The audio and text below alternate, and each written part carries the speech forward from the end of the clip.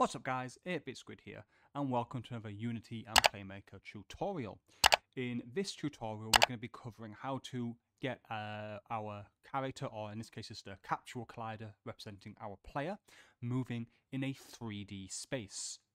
If you're looking at how to do this in 2D, I'll leave a card in the top right of the screen where you can find my tutorial for 2D movement. Right, so before we jump into this, please hit like and subscribe, hoping to hit 200 subscribers by the end of the year. So if you haven't subscribed yet, please do so. It would be a great help to hit that 200 subscriber mark. Okay, so what I've got here is a very basic scene. I've just got this plane. As you can see, it's just a plane to be my grass, using this material, which is using an image of grass for it, this one here. And I've got some trees as well, just to make it a little bit more interesting to look at. My player is just a capsule collider. Obviously it comes with the capsule collider already attached, so it's just a capsule, I should say, not a capsule collider. And we're going to add a rigid body. Okay, and we're going to leave everything the same here. But where it says constraints, we're going to open up here and freeze the rotation on the X, Y, and Z axis. Next, we're going to add a new FSM, and we're going to call this movement. So I'm going to call it movement here, and also the actual action movement. We only need one action. And we're going to add 3 actions. We're going to add a translate, and then get axis. We need to add 2 get axis. Now, if you're not sure about what the name of your axis are, they should be horizontal and vertical. But if you're not sure, you can go to project settings and go to input manager, axes, and check here. As long as it says horizontal and vertical here, because you can change the names of them. So you may have changed that if you're in an existing project. If you're in a new project, it should be horizontal and vertical. And unless you've changed anything, it should pick up by keyboard and mouse unless you change to be joystick or mouse movement here. Okay, so now we know that is all okay. We're going to set this to horizontal.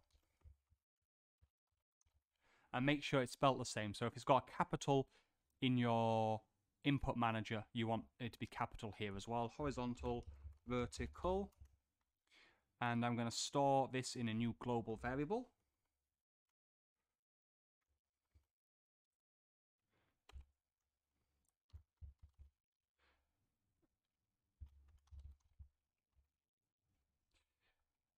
In fact, no, I'm going to store this in just a local variable because we're only going to be using it on this character. So we'll call it horizontal. And we give it a multiplier of 5.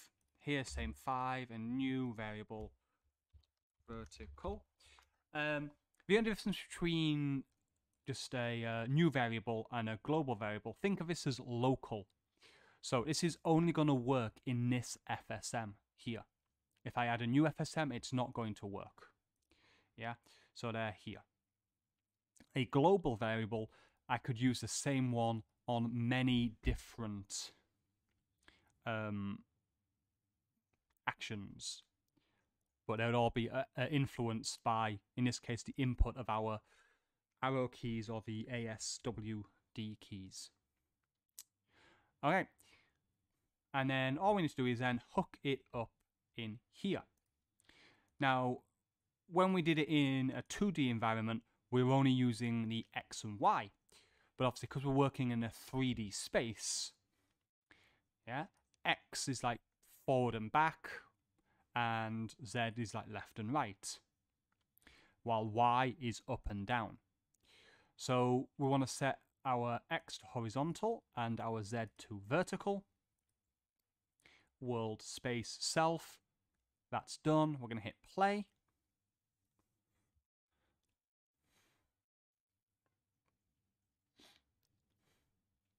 Okay. And you see there we are moving.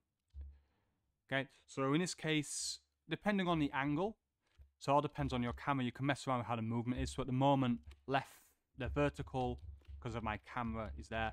So let's set the Z-axis to be horizontal, horizontal to be vertical, and we can give the multiplier a bit more. Let's try 10 for now.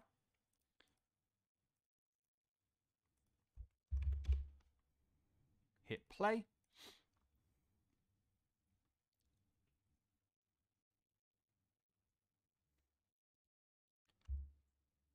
And you can see we are moving around. In this case, obviously, at the moment, you can see, at the moment, I'm pressing the right arrow key and I'm moving left, and the left, I'm moving right. So to fix this, we can, I believe it's probably in the settings here is what the issue is. So if we go to Input Manager and we go to Vertical, we can tick Invert.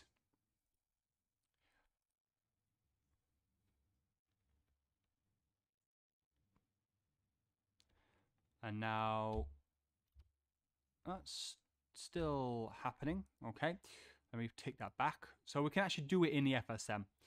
I thought it might just be easier.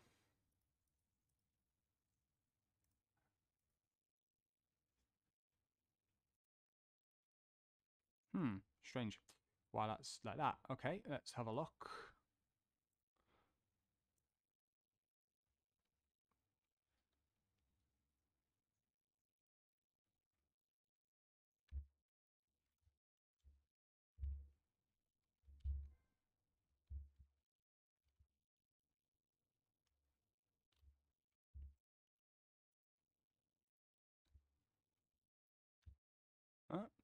Let's have a look at our player again. Keep forgetting I've got to click on the play view. Okay.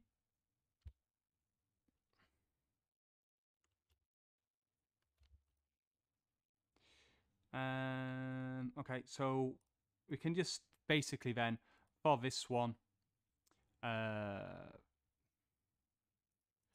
it's that, we can invert here. And actually, I think I know why the problem was there. In project settings here, horizontal is being left and right. I got mixed up when I said it earlier. So we'll put that there. So if we actually untick that, and we can give it a bit more speed. It still seems to be moving very slowly. So we'll hit that. Okay, let's hit play.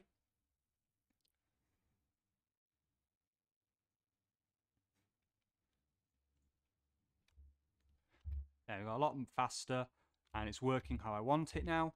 Right is right, left is left. Now, it all depends on the aspect of your camera. So in this case, my camera's here. So if I hit play now,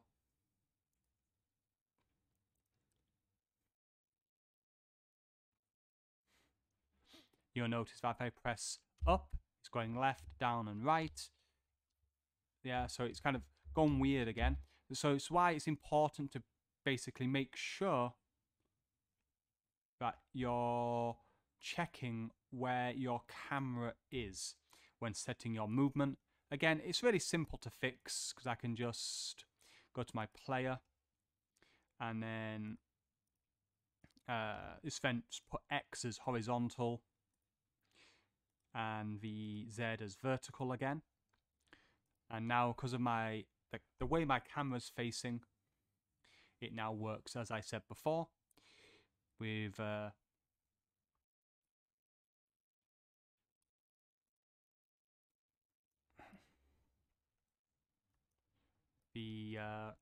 left and right being covered by that, and up and down being controlled by the up and down arrows. And as it's inverted on here, we can tick the box here.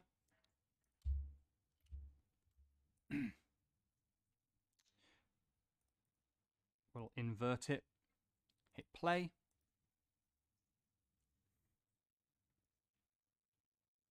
If it's not working, we can go into the input settings.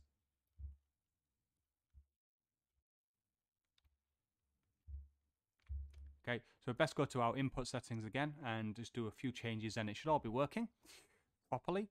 So because horizontal is going to be left and right, we can untick that, and then for our vertical we will invert that, and we'll hit play.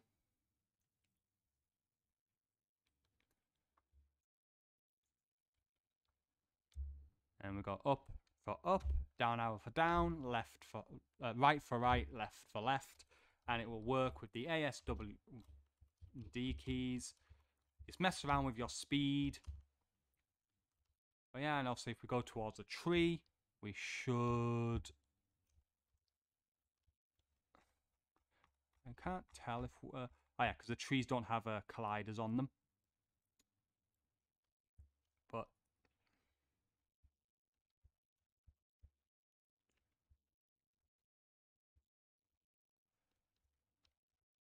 I've changed the thing there, but yeah. But yeah, that is it for the 3D movement. If you found this video tutorial helpful, please hit the like and subscribe button to get more tutorials from me. And that is it for this one. And yeah, until next time, 8-Bit Squid out.